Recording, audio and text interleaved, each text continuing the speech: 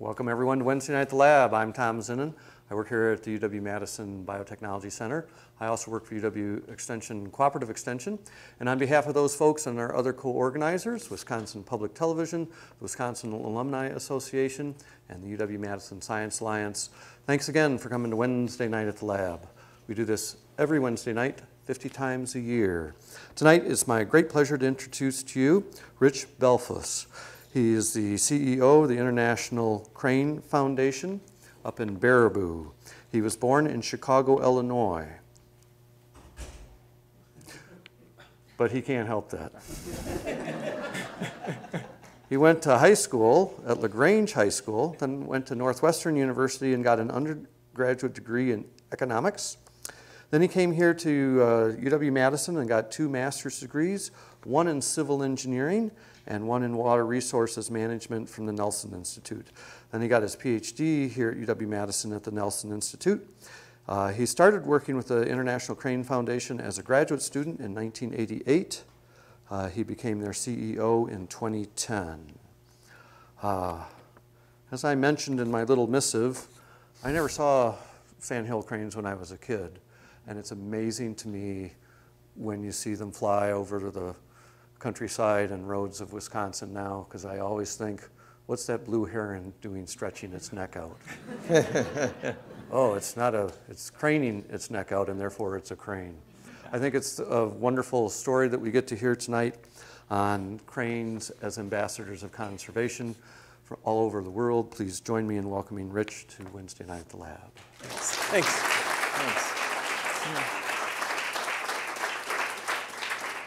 Great. Good evening, everyone. Can you hear me okay here?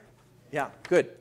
Before I start my talk, I want to shout out 2 of the many celebrities in the audience here right now. But I want to acknowledge Jenny Wolf, who's a very long-serving member of our board of directors. Great to see you, Jenny. And Tran Tritt, who I didn't know was coming, and I'm going to talk about him in a little bit. But Tran Tritt has led our work in Vietnam for close to 20 years, and is just a stellar conservationist. It's great to see you here. Tritt, you're going to see a picture of yourself later.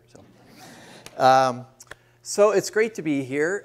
Sometimes I've been with the International Crane Foundation for a long time, and part of the story I'll tell you tonight will maybe explain why I've stuck around so long and why I have this weird background of economics and engineering and water and a bit of biology, and why all of that relates to crane conservation. That's one of the story's take-home messages I hope comes clear tonight. We are a very diverse bunch at the Crane Foundation because our work very much kind of embodies the conservation challenges we face all over the world. And I'll tell you some stories from different places we are around the world, but I kind of want to start more fundamentally with this. Who are these weird crane people up in Baraboo? Why do we exist and what are we doing? So I'll sort of start you off with that. I think many of you have been up to Baraboo to the Crane Foundation. I don't know if I can do show of hands and give you quite a few. Great. Well, we're delighted to have you up here. And many people know us from Baraboo, but I think a much smaller percentage of the people who sort of know us here in Wisconsin really know us in this role, which is a global conservation organization. We are very active in more than 50 countries. We work with a network of more than 1,000 people. We have major regional programs in Asia, Africa, as well as here in North America. And that's a big part of the story I'd like to share with you tonight. So why cranes? We sort of talk about what is it about cranes? What's the quality of cranes that just works for conservation? First of all, I think they're stunningly beautiful. Many of the different crane species are stunningly beautiful. They're also very conspicuous, often with long white necks. They stand out. They're huge birds. Birders love them because they're not little tiny LBJs. You can actually see them and identify them.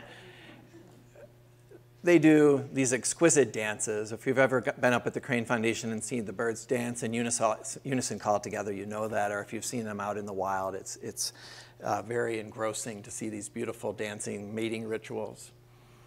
They're very good parents. They actually raise a precocial chick. They're very good at tending to that chick, and they do a lot of parental care. Most cranes raise 1 or 2 chicks. That is a big part of their problem, of why we struggle to keep them in the wild. Some raise up to 3, but that's about it. So they're good parents. They do fantastic migrations. They fly over beautiful landscapes. Many of the cranes have long, long migrations. These are black-necked cranes flying over Bhutan. They also fly over Tibet. So they're beautiful in flight. And they form tremendous congregations. These are the Eurasian cranes, and this is in the Hula Valley of Israel, actually not up in the north, not that far from Syria, up that way, and they form incredible concentrations. And some of you may know their concentrations, their congregations in the fall here in Wisconsin and on the Platte River in Nebraska and so on. And they select and nest and live in beautiful places. They take us to many beautiful places around the world. It's a great perk of working for the Crane Foundation. I get to go to a lot of beautiful places and work to try to save them. And because of all that, I think their beauty and elegance and calls and striking viewing in the wild and all, they've been a part of our culture for a very, very long time. This is from Utah. This is a Native American paintings. In Australia, you can find Aboriginal paintings dating back tens of thousands of years of cranes. They've been part of our culture for a very long time. Cranes are often on the wedding kimonos in Japan. You see them all throughout East Asia. And they're actually mentioned in the Bible, in the fundamental Hindu texts, including the Ramayana.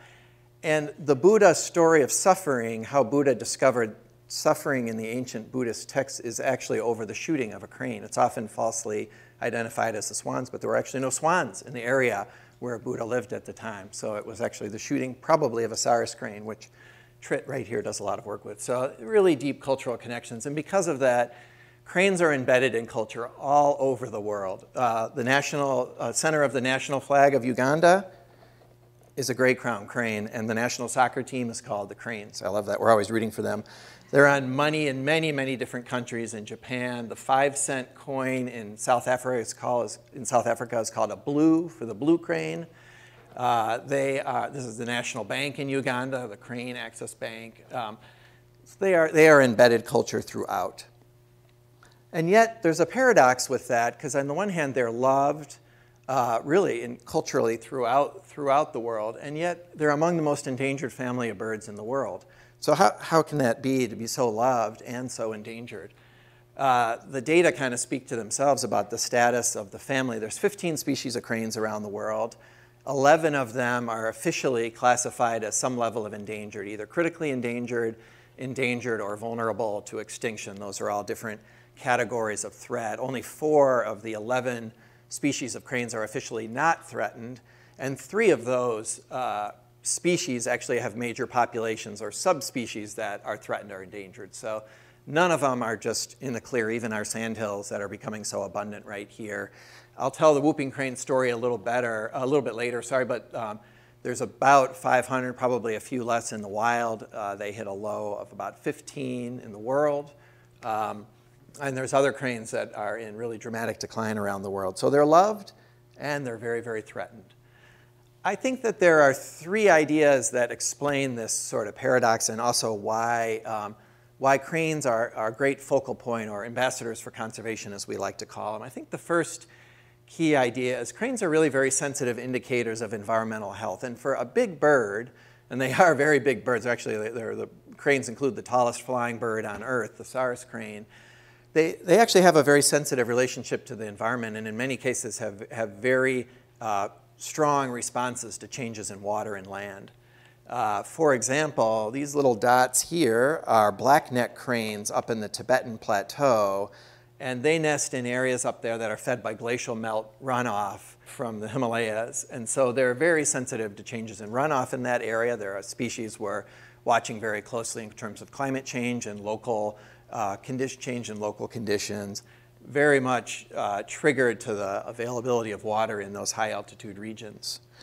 Whooping cranes, and I'll tell the whooping crane story a little bit later, another bird very sensitive to water and land use changes along the coast, including a very tight relationship to the blue crab, which is about 90% of its diet. Now, I'll talk through that story a little bit later, but blue crabs are only available when salinity conditions are right in the marshes where the cranes feed in the winter, and we'll talk about that sensitive story, but when the water is too saline or too fresh, their food source disappears and the birds have no food on that coastal area. Several of the crane species have very tight relationships to aquatic plants that only grow under certain light and water conditions, like the Siberian cranes here, very vulnerable to changes in water levels. And other cranes, which seem more generalist in some ways, like the Saris crane in India, they feed on small wetlands, but they're very sensitive to changes in agricultural practice on the landscape. They survive in harmony in some of the most densely populated areas on Earth, such as in Uttar Pradesh of India. But they have a very close relationship with the way the land is used. And a lot of our program, working with those birds, for example, is just focused on that relationship and traditional land uses. So there's quite a tight connection between cranes and the landscape that's very important, and I'll draw that out in some stories later. The number two key issue behind crane work is people come together to work for cranes for conservation on 5 different continents. The cranes really, we call it through the charisma of cranes, but cranes do draw people together, and we see it time and time again throughout. We are one of the only organizations that until recently actually had an active working group of North and South Koreans working on crane conservation issues. There are not many issues on which those two sides are working together, as you can imagine, but the Korean network and the Korean crane meetings have included, and we've until very recently maintained a project in North Korea doing wetland conservation north of the DMZ. The Siberian crane, we had a major international program trying to bring together people working for the Siberian crane that included Russia, China, Uzbekistan, Azerbaijan, people in Turkey. It ranged across, included India, Pakistan, Afghanistan. So these are countries that are often not working in collaboration, and there are exciting opportunities that have emerged through work with cranes. Sometimes we bring cranes into the marshes. We bring people into the marshes to work on the cranes. Sometimes we go to the top of tall buildings. Sorry for another plug for Chicago, but I like to take people to Chicago. So we range from the marshes to tall buildings, but we bring people together, and people come together to work for these birds. And one of the outcomes of that are there's all these crane festivals around the world. And if you count up all of them, there are literally hundreds around the world, and there's some really big ones here in the US. This is a particularly fun one. This is in the mountain kingdom of Bhutan. And we started this festival 19 years ago with our Bhutanese colleagues there, and it's occurred now every year for 19 years. And kids flood in from the surrounding hillsides in this area. They create these crane costumes, and they do all these great dances and songs. It goes on for a very long time. It's like an 8-hour festival or something. It runs all day long, and it celebrates the migratory return of the black-necked crane. A lot of festivals like this. And the third big idea, which I think is fundamental to how we work, is the understanding that cranes are really flagships. And when you work to save cranes, you're working to save a lot more than just cranes. I like to say we're all about cranes, but we're really about so much more than cranes. Just some examples there. When you think about all of the kind of threats, the land threats we're dealing with on the landscape these days, invasive species, problems with excessive fires, with loss of wetlands, with watershed degradation, with big dams, as I talk about. All of those problems are crane conservation problems. So we find ourselves working in partnerships with organizations that are working to solve big conservation challenges. And in doing so, the great thing is that in a lot of places where we work for cranes, there are actually wonderful flagships or umbrella species for lots of other species that coexist, sometimes species that aren't very charismatic and don't have much of a conservation voice, that can benefit from work to save landscapes, to protect water or land around cranes. So we find a lot of nice carryover value, in some cases for species that society may care a lot less about. And fundamentally, too, as we find in many places, crane conservation can be about people and human livelihoods in many places. And there are real win-win scenarios. You know, we work to be the opposite of the classic, for example, the spotted owl battles of the 1990s, where it was all about birds or jobs, you know, people or wildlife. We completely reject these kind of black and white scenarios because we're looking, and a lot of conservation today is looking to find the win-win solutions where you can find a place for birds within society, within landscapes that feels a lot more sustainable than when we're pitted against each other. So a lot of times when we're working for people, we actually find ourselves working for livelihoods. So I'm going to draw out 4 stories. I will tell you one from Asia, one from Africa, and then one from here at home, kind of spanning North America for 4 of the 15 species of cranes of the world. I'll start with the Saris crane. So I'm delighted to have Trit here, but you just don't correct me if I get anything wrong here. I'll start with this story. This is one of my favorite stories, and I did my master's work here at the university back in the 80s in Vietnam, So this is really where I did the first significant field work myself, and then eventually we passed this work over to the much more competent hands of Tritt and others who really took this work and ran with it for 20 more years as our staff and our program leaders. But Vietnam, working in the Mekong Delta of Vietnam. This is the Mekong River in this map. And the Mekong is one of the famous rivers of the world. I believe it's the 9th biggest river of the world. It's well known. It's known for many things, especially its exotic fish, including in the upper right-hand corner, my favorite, the giant dog-eating catfish. A few things more exotic than a giant dog-eating catfish. But they have a lot of amazing fish, some of the best fisheries in the world on the Mekong. But it's also the home to one of the rarest cranes of the world, the Saris crane. It is the tallest flying bird on Earth. You can see a nice pair of them up on the Crane Foundation if you come and visit us. They stand about 6 feet tall. They're enormous birds. And this was a great conservation story. We got involved in Vietnam in the mid-1980s because of a report that Saris cranes had appeared in the Mekong Delta. And at that time, they hadn't been seen throughout the war period, actually dating back to before the period of French involvement. They hadn't been seen in the Vietnam part of the Delta. And a big reason for that is much of the Delta was aggressively drained during the war as part of the war effort. And following the war, the Vietnamese were very industrious in settling a lot of the Delta and became one of the most densely populated, rural, and very aquatic areas of the world, with people living on dikes throughout that system. And so when we got involved, the wetlands of the Mekong Delta were disappearing very, very fast. A lot of the birds were disappearing very fast. And then we had this discovery, and the discovery was by this man right here, who was a colonel for the North Vietnamese who had survived during the war in the wetlands of then South Vietnam, living off the resources of South Vietnam, including these big wetlands. And he recognized the value of these wetlands and wanted to set them aside for their timber and other products before the whole of the Delta was converted over to development and rice.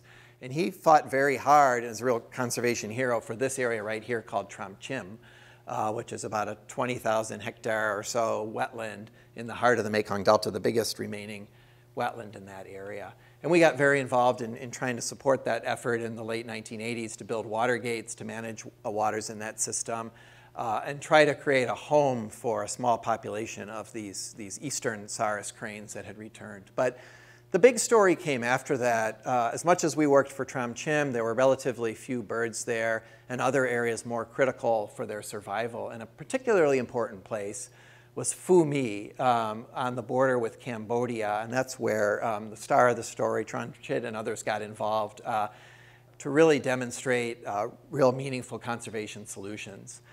The work at Phu My really centered on a challenge that was put forth by local government there, which was that they said, we're going to convert this wetland into an agricultural area unless you can come up with an alternative land use that's more beneficial than converting it to agriculture. That was essentially the challenge. It was slated for development and to be converted like much of the Delta had been converted to rice agriculture. Now, there was a wonderful tradition in that area weaving a tall wetland grass called leperonia to weave that into traditional products. They made these beautiful mats and everything. So that was an important livelihood activity in Phu My. But the problem was the mats were used for sleeping and drying rice, and they would require about 4 days of labor to construct and sold for about 50 cents. So these people were in chronic poverty in this area, but they were on a very important wetland. So the Leperonia Wetland Conservation Project was established just about 13 years ago in 2004, and really the idea was to find a sustainable solution that involved building up from this traditional use of these handicrafts, but finding ways to use that work both to generate income for people and to maintain wetland conservation in the area and advance the restoration of this marsh. So a big part of it was scaling up the traditional handicraft production with a lot of quality control, sustainably harvesting the Leperonia, and then importantly, over time, really creating high-quality bags that began to sell not only in Vietnam originally, but out into other markets in Asia and Europe, and to start to market them worldwide for a higher value. And an amazing thing started happening through that work. One is daily income for the people involved in that work started going up and up and up and up with the project. And number two, the number of households that were actually benefiting from the project was going up and up and up. So it wasn't just a couple of people originally involved suddenly getting a windfall, but a lot more people brought into production and a lot more money being made in what was an extremely impoverished community. And what's exciting about that is they started generating real money not only for the community, but actually to support the work of restoring and maintaining this wetland at Fumi. So restoring and managing Fumi wetland. And so over time, a significant proportion of the budget for the work at Fumi could be generated by these handicraft sales, by these traditional products, in addition to generating income for people in many years, more than 50%, sometimes as much as 80% or more of the project. Now that's one of those elusive, for those of us in the nonprofit sector, constantly raising money for the work we do, this is one of those most elusive of conservation ideas of being able to really locally fund work so that you're not chronically dependent on fundraising, on grants and everything else. So really trying to generate a significant part of the value for the work and the money to use to pay for the work right on site. So very exciting stuff. And the Saris crane numbers began to recover with good management of the wetland, and as they were recovering in this post-war period, from just a few cranes back in the early 2000s, now to 300 to 400 birds in the area. I don't know what the latest count is, Trit, somewhere in that order of birds out there. So it's been very exciting to see the recovery of the birds,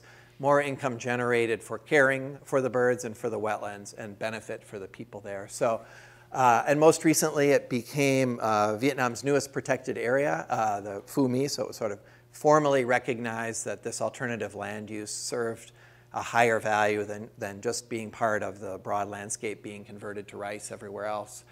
So that was very exciting, but I think more fundamentally, it's just a win-win all around. The wetland is now protected area, it's more significantly protected. Saris numbers are increasing, and the health of the wetland more generally is improving.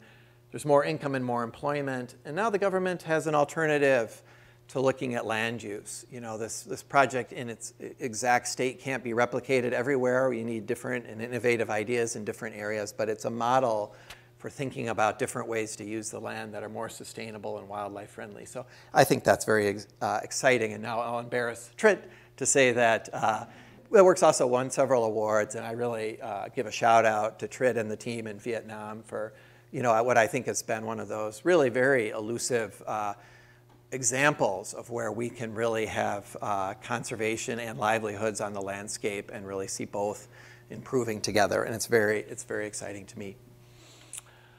I'm going to tell another story on a big scale too. I've done a lot of work in the Zambezi River Basin. That's very close to home for me. I did my doctoral work here on the Zambezi and went and lived there with my family for a couple different long stints, including about 4 years in this this area down here near the Zambezi Delta in Gorongosa National Park. And a lot of my focus has been on water in the Zambezi, water management and water solutions in this basin. And Zambezi is one of these, another vast river system like the Mekong. It's really the lifeline of southern Africa. It's the major river system across southern Africa, and it is the lifeline for millions of people who depend on this river. And if you stare at this photo long enough, you'll find about 20 different water uses: cooking, cleaning, bathing, everything imaginable is provided right on and directly by this river along its length from Angola and Zambia all the way down to the Mozambican coast. It's also sort of legendary home. Most of the African elephants of southern Africa are in the Zambezi River Basin. A lot of the African buffalo are there, a lot of other important species, and it's kind of a who's who list of wonderful and exotic places to go for your winter or summer vacation. Really wonderful places, all supported by the waters and land of the Zambezi. Well, it's also home to this species, the wattled crane, almost as big as the saris I was talking about a minute ago. And most of the world's wattled cranes occur in this river basin. There's about 8,000 roughly remaining in the world. About 6,000 of those are within the Zambezi River Basin system. So it's very important to the future of this bird and a lot of other animals like elephants and bison and hippos and many, many others. So we got interested, as I mentioned before, I'm a hydrologist. I got interested in this basin about 20 years ago because we were trying to explain this or understand this fundamental system, which is that on the one hand, it's super rich in wildlife and diverse, or at least had been. And on the other hand, it had two of the biggest dams in Africa on it, two of the biggest dams in the world on it, and very intensive water resources development. So the Zambezi has really been slated to not only be the water lifeline of Southern Africa, but also the energy pipeline, energy source of Southern Africa. So Kariba Dam, which was the first dam to be viewable from outer space when it was built because the reservoir is so big, was built, and Kohorobasa Dam, two enormous dams, Hoover Dam kind of size dams were built. And the whole of the river was slated for very intensive energy production, as well as some other less promoted benefits like flood control and water supply. So Zambezi hydropower became a big priority, but the problem was no one was really paying attention to what was happening below all of these dams. It was great to be generating power, and the power is needed in the region. There's no question about that. But there's no free lunch, and a lot of cost came with that production as well. We were starting to read the signs for the Zambezi Delta and the lower Zambezi, saying, wow, on the one hand, this has these very rich wildlife populations, and on the other hand, we know nothing about what's happening in this system, and the signs are not good. This was a fisheries study done in the 80s that showed a lot of things in massive decline very quickly after these huge dams were built. So we got involved to try and answer some fundamental questions, which is really trying to address how this river has changed over time from these dams and what solutions are possible, starting with a crane lens and working up. And there's been very dramatic changes in the system to start. This, if you could see the full length of this bridge, it was 29 spans across this bridge when it was built in the 1920s. It was a major river crossing project for its time. The river today is really subdivided into small channels. Much of the floodplain is dried up. And under regulation for hydropower, it's just a very changed system. Water stays in the channel through the year, doesn't spill into the floodplain, and as a result, most of the old channels of the floodplain are now vegetated over and dried out, and the floodplain is quite dry for much of the year, much, much drier than it was historically. Well, we started this big program, and there's really just a couple of take-home points with all this very busy slide, which is we wanted to understand what was the impact of all this river change on the system. What did it mean in terms of the biodiversity, the cranes and other critters, and also human livelihoods? And then try to answer some fundamental questions if indeed the impacts were as serious as we thought. One is there enough water available to reverse those impacts with different management? What are the trade-offs among people who need that water? And basically, how much water does the river need, and how can you get it? How much can you get? So we formed a really unique partnership with the energy authorities in the main countries of the Zambezi, in Zambia, Zimbabwe, and Mozambique, the power generating authorities, to try and tackle this question and try and stimulate a new way of looking at these dams. And we started with the wattle crane. We were looking at unique aspects of its biology and its relationship to water and how it was affected by the change in flooding. But we quickly scaled up. I mean, to be honest, as much as people loved cranes, there's no way we were going to get involved in energy policy in the region through cranes. It was going to take a lot more than that. And really what we focused on was trying to build a bigger and bigger case for rethinking how water was used in this basin, moving to other wildlife, birds and mammals, and ultimately to people in the system. So as we scaled up, we looked at these tight relationships, not only of cranes to water, but some of the more aquatic antelope that depend on water, and then significantly getting involved with social scientists, economists, to try and quantify the economic relationships to that same water in terms of fisheries, agriculture, different resources that are river dependent, and prawns in the case of Mozambique off the coast. So we were trying to solve this big puzzle, which was, how had the water changed, and what was the economic implication of that change, and what could we do about it? Well, on top of all of that, an emerging picture was developing over the same period of time that the Zambezi itself was under a lot of threat from climate change. We've done a lot of work on that basin as the worst, having the worst climate change among the major river basins of Africa. Some of the projections of runoff reduction are very dramatic, very concerning. I've been involved in modeling work on that for a while as well, just looking at its impact on hydropower and water resources. It became very clear that not only were we dealing with a system that had been fundamentally changed by dams, but was going to get worse in the future, and water management was going to become even more critical issue in this basin. So as I said, we started with wattle cranes, and we looked specifically at how you could restore, by getting more water into the system, the floodplain for wattle cranes, targeting their main food source and trying to understand how to get water back into the system for them. We did a lot of work on that. A very dear friend of mine, Carlos Bento, did his master's degree. He's a Mozambican guy, did his master's degree on this work, and we tried to pull that picture together of what the recovery value would be for wattle cranes from a change in water management that I'll talk about. Then we started to scale up and look at not only other wildlife, but different activities, and we started to see some interesting patterns. The people that were sort of agricultural economists said that the value of getting small floods back into the system, if they could be generated, was worth tens of millions in terms of agriculture along the lower Zambezi Basin, in terms of waters that would flood riverbanks and floodplain areas that had been cropped that were now abandoned. So that got very interesting. Then the fisheries people got involved and told us that with the restoration of a moderate flood back into the system, we were looking at 30 to 50,000 metric tons a year of restored fisheries. And this was the most important source of protein for people down in the coastal area.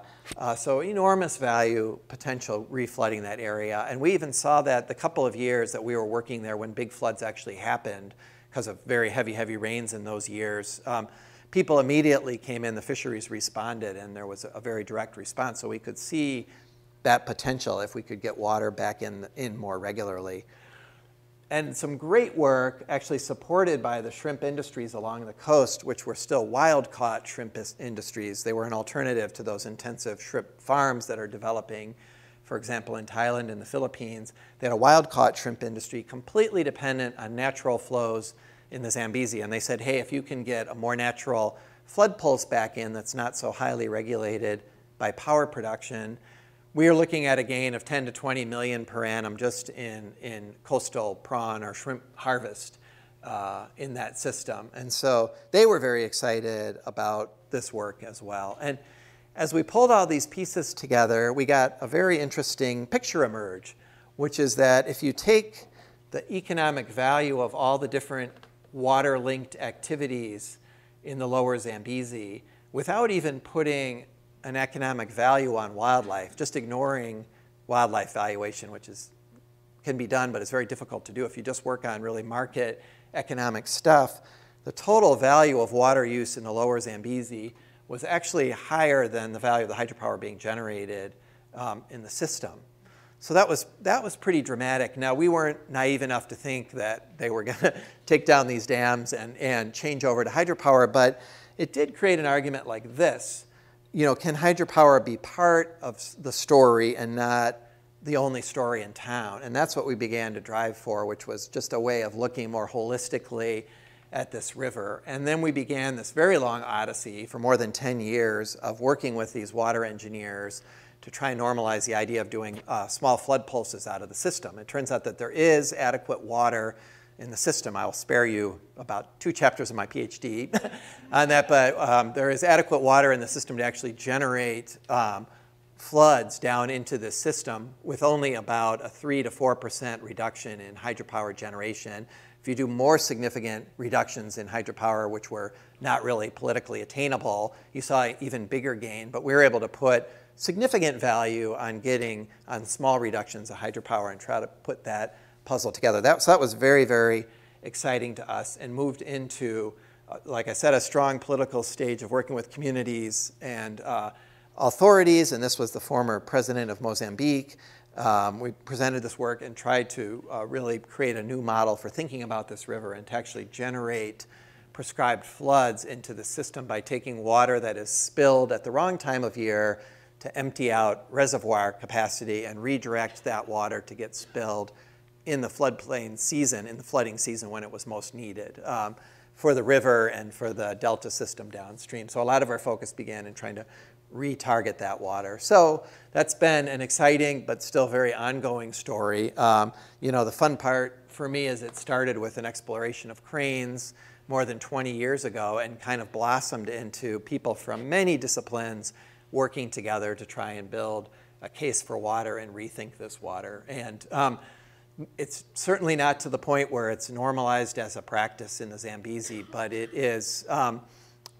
We now have a system where in other than drought years, we're getting water releases out of the dams, and we're working more and more to push for waters in even more critical seasons when it's really needed downstream. So it's just an ongoing process of trying to really rethink water in that basin for all the species and all the people that need it. One last story. We'll go to a local story now, one that's probably a little more familiar to some of you. The story of the whooping crane. The whooping crane is a great recovery story, and I'm glad you mentioned Tom sandhill cranes, because the sandhill cranes are also a great recovery story. They've recovered from incredibly low numbers to great numbers today, but the whooping crane, even more dramatic. They were never abundant, the whooping crane. We don't think there were ever the kind of huge numbers that we had of Canada geese or other big migratory waterfowl, but they had a big range. Yeah, they had a big range across here historically. And they historically wintered in a few different places, down into Mexico here, along the coast of Texas up to Louisiana, very significant, and then along the Ace Basin and parts of the coast of South Carolina and Georgia. Huge and very unknown range up in the wilderness, really, of Canada, migrating up through the middle of the U.S. So we knew that they were nesting out in wetlands in tallgrass prairie, but never abundant. Then came the period of intensive hunting that we know about that occurred at the turn of the century before last, back when we lost a lot of our egrets and a lot of our birds in the wild due to very intensive hunting, lost prairie chicks, and of course, most famously, our passenger pigeons during that period. And whooping cranes were targeted in huge numbers, and they all but disappeared. And by 1941, there were 15 whooping cranes known in the wild. They've been hunted right about down to extinction. And the few that remained were down in Aransas National Wildlife Refuge in Texas. The ones that remained could have been in Mexico. They could have been anywhere along the coast over to Louisiana. They could have been in the Ace Basin where they wintered, but they chose Aransas. Not a great choice, but we'll talk about that. But an interesting challenge. So that's where they ended up, and that is where they are GPS'd, as we say, to go. So these are birds that are programmed to go down and spend their winter in Texas, and that's what they do. Not until 1954 was the nesting area of the birds even discovered up in Wood Buffalo, way up in northern Canada. And that's because it's an incredibly remote area. Really, the birds are quite secure, other than maybe some very long-term possible scenarios with changing climate up in that region. By and large, they're really pretty secure up in that area in this remote wilderness. But to get from there, where they are in the summer, to where they go down for the winter, they have a very long migration. They go through an incredibly long migration corridor of about 2,500 miles, including entirely passing over the tar sands area that's up there, which is really Mordor, if you're a Lord of the Rings fan. It's really a very challenged area up there. They migrate over there, and they also have to navigate a lot of power lines on this very long migration that they do. They stop a little bit in Saskatchewan, Manitoba area, and then they come down through here. They pass through the Platte River in Nebraska, and then eventually down to the coast of Texas where they winter. And they're at beautiful Aransas National Wildlife Refuge, where they're well protected right now. And some of you have been there, and it's a beautiful place. But it's also a very challenging place to be any wildlife, and especially to be a very water and land dependent bird. This part of Texas is one of the most rapid developing areas of the country. I know that in censuses, over the last 2 10-year censuses, they've added 4 congressional representatives in this area. It gives you some sense of the kind of growth that's happening down there. And they're very dependent on the waters that come out of the Guadalupe, tied to Austin and to San Antonio, and their water use. So the interesting thing about whooping cranes that makes them somewhat unique compared to a lot of wintering birds is that they stay in pairs, in strong pairs on their wintering grounds. A lot of birds don't, and they stay very territorial on their wintering birds, and a lot of birds don't do that. For example, a lot of our small songbirds will come up here to nest, but then go down and congregate in bigger numbers down, for example, in the Americas. And whooping cranes stay as pairs, and the reason they do that is they come down to Texas and they defend territories that are rich in blue crabs, and they feed on these blue crabs. And blue crabs are triggered to come into these coastal marshes that the cranes depend on when you get freshwater inflows from the Guadalupe River or San Antonio River, and they mix with the coastal salt water and make this intermediate kind of brackish condition, which is suitable to crabs. The crabs come in to breed in there, and then the cranes have this very tasty meal of blue crabs, and blue crabs are very tasty. And they come in and they feast on them, and it's about 80 to 90% of their diet down there, and then they also eat some mussels and other sea life. So it's a really important food source for them, very tied to having adequate land to feed, to fish for these crabs, and then adequate water to come in and get that right salinity. And that same salinity also drives this coastal economy for Texas, and there's a lot of advocates for freshwater on the coast that depend on sea life, seafood industries that are generated by those freshwater pulses that come into those marshes.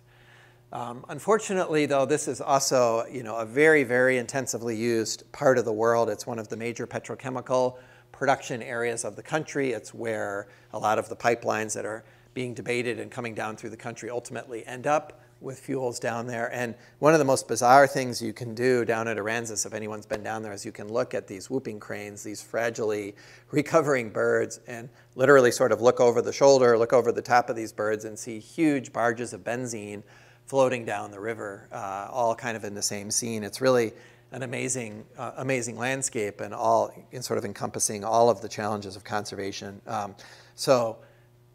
Very big challenges down there. There's nuclear power development in the area, and there is drought, and there is what appears to be prolonged and increasing drought, likely due to shifting climates in this region, and tremendous water use demands from San Antonio, Victoria, and other basins. And all of this really came to a head back in 2009, 10, 11, when Texas had droughts that were so severe that they had to create a new category of drought just to name them. You'll see this drought here. There used to be moderate, severe, and extreme drought. And then they had to come up with a whole new category of drought called exceptional, because it went, basically, as you heard in the news back then, beyond what they'd ever experienced. And this was the picture by 2011. This new category of drought, exceptional drought, was encompassing the whole state and actually spilling into Oklahoma and New Mexico and other areas. So really, really extreme drought, experienced only on rare occasion in the last 100 years and beyond. And as a result of that, and a result of water management decisions in the basin at that time, essentially no fresh water whatsoever came down to the coast. There was no food in the coast, and whooping cranes started dying off, and we lost roughly 9% of the whooping crane population in the winter of 2009-10, apparently due to lack of water and starvation combination down on the coast. About 23 birds disappeared from the population. And so this started the water wars of the coast that went on from there. We got involved in a lot of different actions to try to secure more water for the coast of Texas and try to find some balance in what is an extremely difficult situation to work in. And fundamentally, we knew that what the future of whooping cranes was about was the future of this coastal way of life. Was there going to be political will to continue to support water getting down to the coast of Texas, or was it really going to be a new reality where this water was just going to all be, the water story was going to be told in the upper part of the basin? And that's really what we've been working for the last 6-7 years down there, trying to secure enough land for whooping cranes to recover and enough water to nurture those lands and maintain this population, and in doing so, hopefully support the rich diversity of life that depends on these wetlands. And we've been approaching this in many different ways, including getting very active on water politics, very involved in modeling land availability and trying to guide land purchases as we find willing sellers down in the area, or conservation people willing to do conservation easements, and also trying to do a lot of in-classroom education about the value of these estuaries and the future of them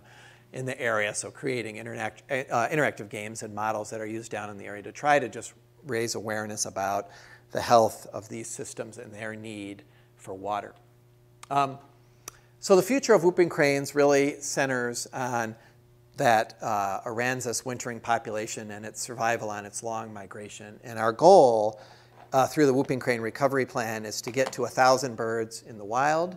There's currently about 330 in the wild that have come up from those 15. So that's good. That's grown from 15 to 3, let's say, hoping to hit 350 this year in about 60 years.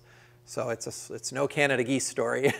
It's a slow, methodical recovery of gain some, lose some. But because of all those challenges with the birds in Texas and the unfortunate area where the birds ended up, we've also shifted a lot of attention to trying to establish a second self-sustaining population, actually 2 self-sustaining populations ultimately, independent of these Canada-Texas birds. And really, you can think of it as an insurance policy. If, for example, the BP oil spill had occurred further up along the coast, that would have wiped out their breeding ground, or their wintering ground area. If one of these big benzene marshes runs aground in the winter and spills throughout that area, the population of a lot of wildlife there is extremely vulnerable to those kind of changes. So the reintroductions that you are aware of probably here in Wisconsin are really a part of that insurance policy. So we formed this partnership back in 2000 called the Whooping Crane Eastern Partnership. It's U.S. Fish and Wildlife, it's our state DNR, and it's private initiatives, most notably ourselves, International Crane Foundation, and Operation Migration, who flew the birds down for many years. This was the sort of core partnership that was formed here. And there were a lot of great successes in this project.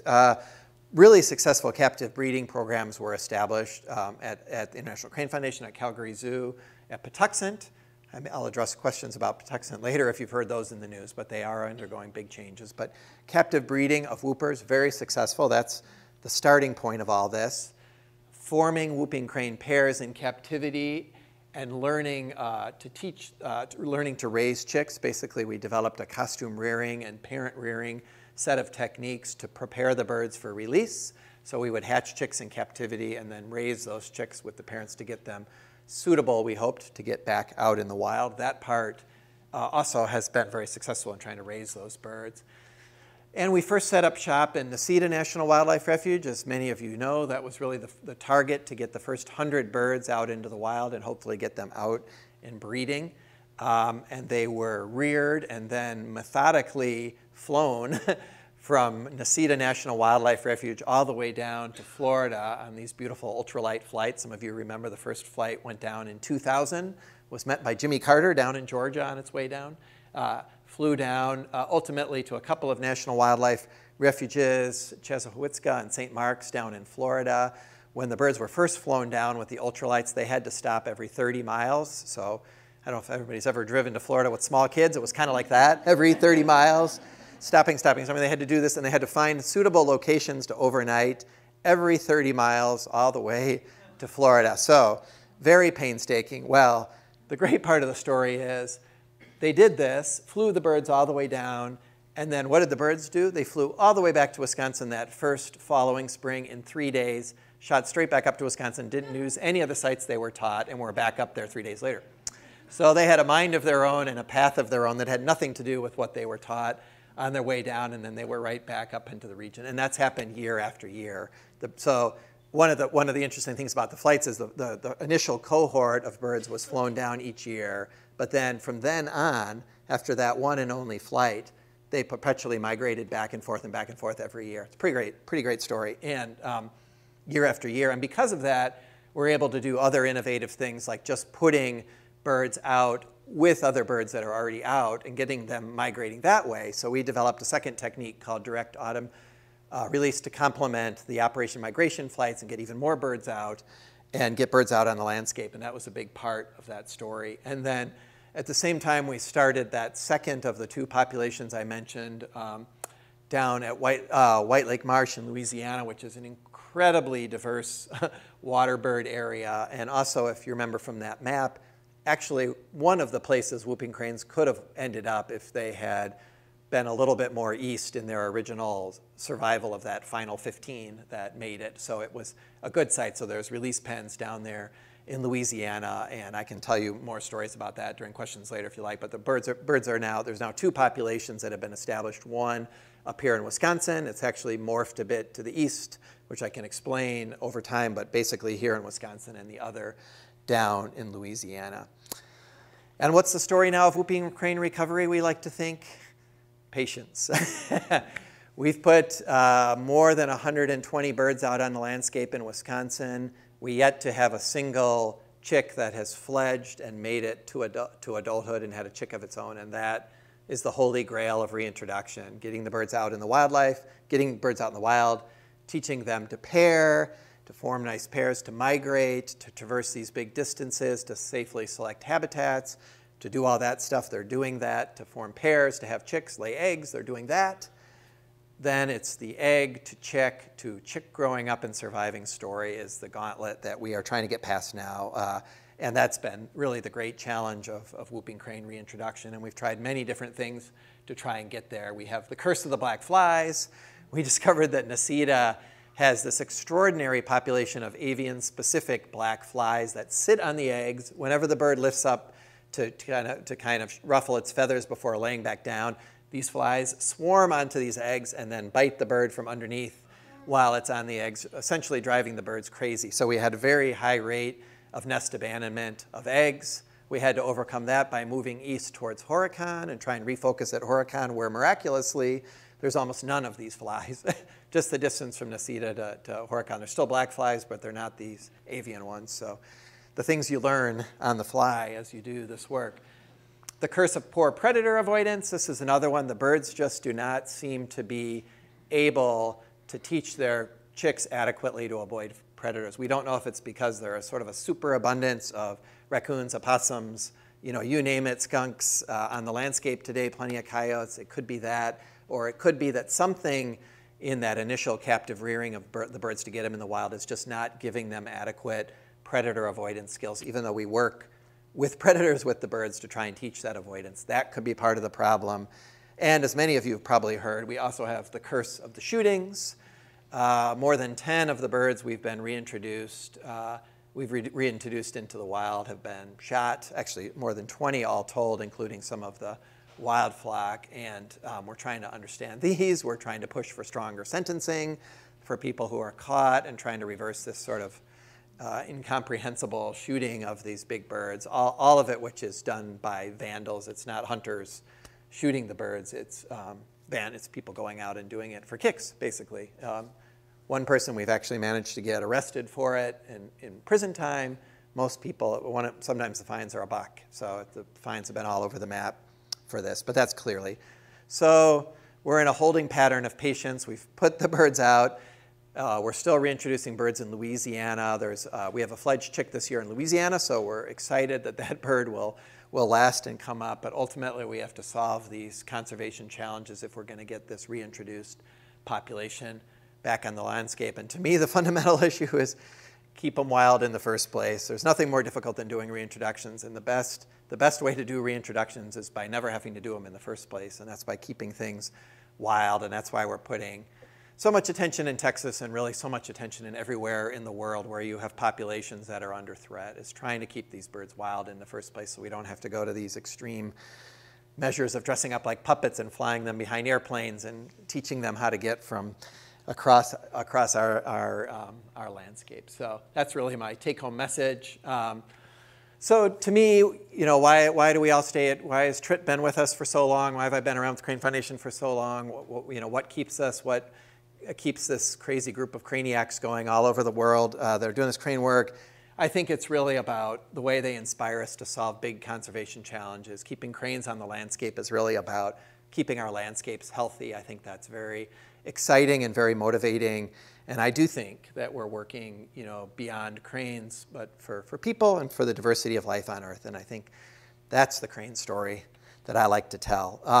I know many of you have been up to Baraboo. Please come visit us. We are doing huge renovations in the next 2 years, really aimed at telling these stories for each of the birds. So we're going to be drawing out and doing bigger exhibits that really draw the cultural connections between the birds everywhere that we work around the world. I'm very excited about that, kind of telling these conservation stories more to our visitors. And for those who have experienced the Platte and the sandhills on the Platte or some of these global crane adventures, I can't emphasize them enough. I think they're just amazing. Ginny here went to Ethiopia with me and survived, barely, but we made it. No, there are amazing crane places that we go around the world, and they lead us to wonderful places and great opportunities. So please join us. And thank you. Thanks for your time.